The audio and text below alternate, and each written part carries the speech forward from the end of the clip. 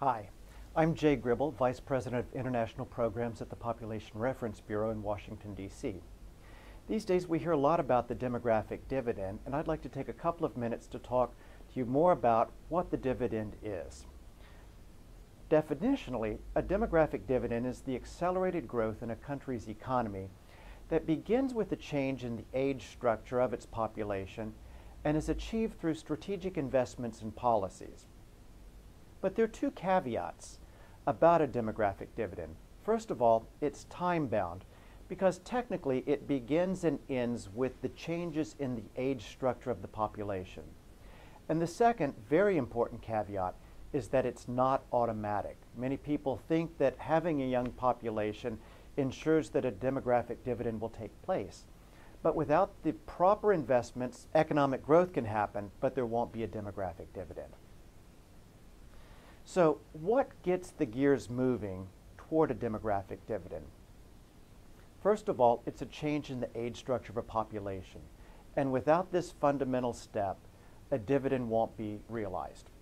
By lowering fertility through family planning, women having fewer children, what happens is the population's average age goes up. As fertility remains low, the size of the working age population grows relative to the total population. And as a result, there's more adults working in the labor force per child, and that means there's more resources available to invest in the health, the education, and nutrition and well-being of children. That's the population part. But in addition, there are four key policies that need to be considered when talking about a demographic dividend. And one of them is health. Now we know that good health is linked to improved wealth. There's lots of research that supports that. But what is good health?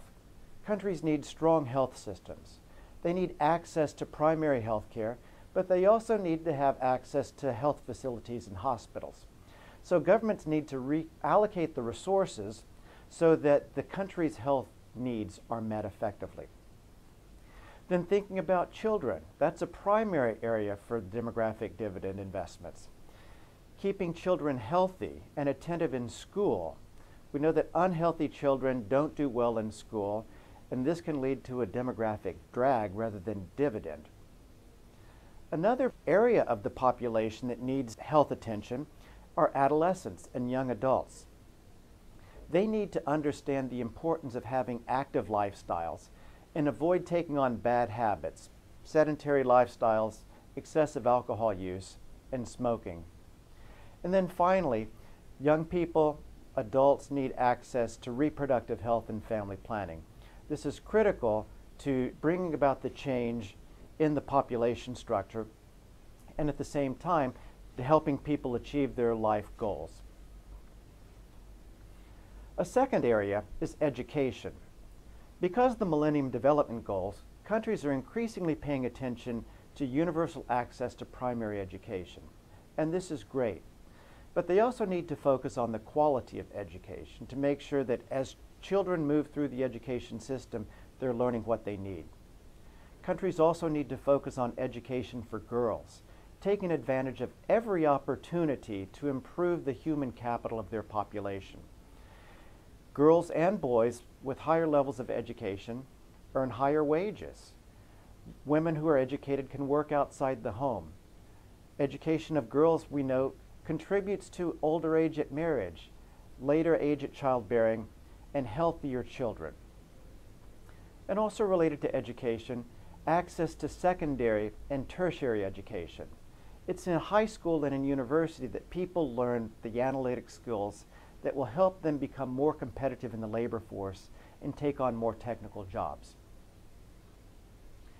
A third strategic area for policies and investments is governance. This is critical to attracting the investments that are needed to stimulate the economic growth. Civil environments that encourage people to invest are critical to a demographic dividend. People need to feel confident that laws are enforced, that governments are efficient, that corruption is minimized, and that when a contract is signed, it's actually enforced. At the same time, governance also needs to include gender equitable policies. Women and girls need to have the same opportunities that men and boys have. And it's important that governments invest in policies and efforts that overcome inherent gender-based barriers so that all people can contribute in the short term and in the long term to the accelerated economic growth that the dividend promises. And the fourth area for strategic investment and policy reform has to do with the economy. First of all, countries need sound trade policies. That means that they're able to import as well as export the goods that they manufacture. Trade is a country's lifeblood.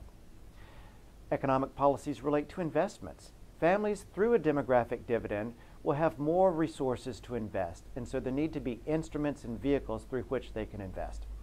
But at the same time, countries need policies that promote foreign investments to stimulate infrastructure and job creation.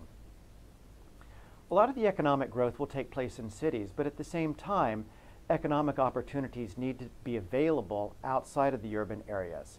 Microfinance programs have proved to be an effective way to improve access to resources in peri-urban and in rural areas. So these programs need to be expanded. And fourth, the labor force needs to be able to respond to the evolving economy. Many countries are currently in an agriculturally based economy, but through the dividend, they'll become more manufacturing-oriented and technology-oriented.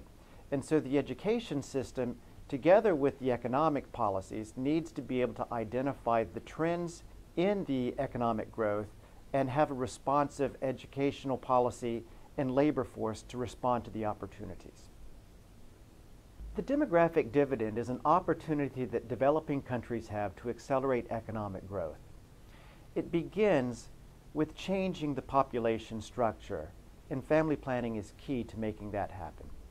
At the same time, countries need to invest in the health, the education, good governance, and economic policies that come together and stimulate accelerated economic growth. It's not guaranteed, it doesn't happen automatically, but by following these types of strategic investments, countries are able to accelerate economic growth.